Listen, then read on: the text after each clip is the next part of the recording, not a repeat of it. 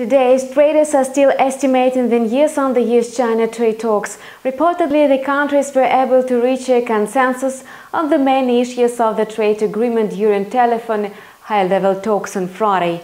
At the weekend, Donald Trump said that the Phase 1 trade deal would be signed soon. If the parties truly reach the Phase 1 trade agreement, it will revive market sentiment. However, some experts are still skeptical about the success of the trade talks. Recently, Beijing demanded from Washington not just to stop increasing tariffs on Chinese goods, but to cancel the tariff hike introduced in September.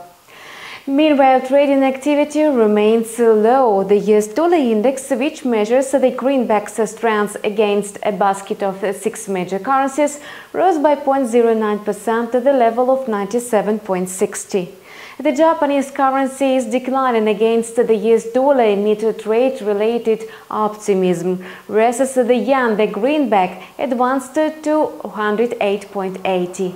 Nevertheless, traders continue to express concerns over the prospects of the global economy. Today, Market Economics published a report that showed a contraction in China's services PMI.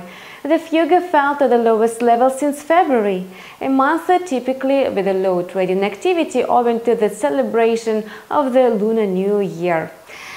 The Aussie, which is vulnerable to the news from China, is trading near its highs. The AUD USD pair reached the level of 4.69 after the announcement of the Reserve Bank of Australia's decision on its monetary policy.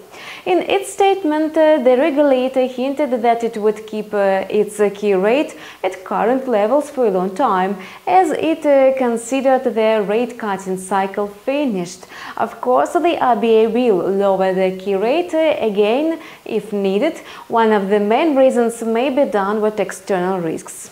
We continue to keep close tabs on market development. Stay tuned with us.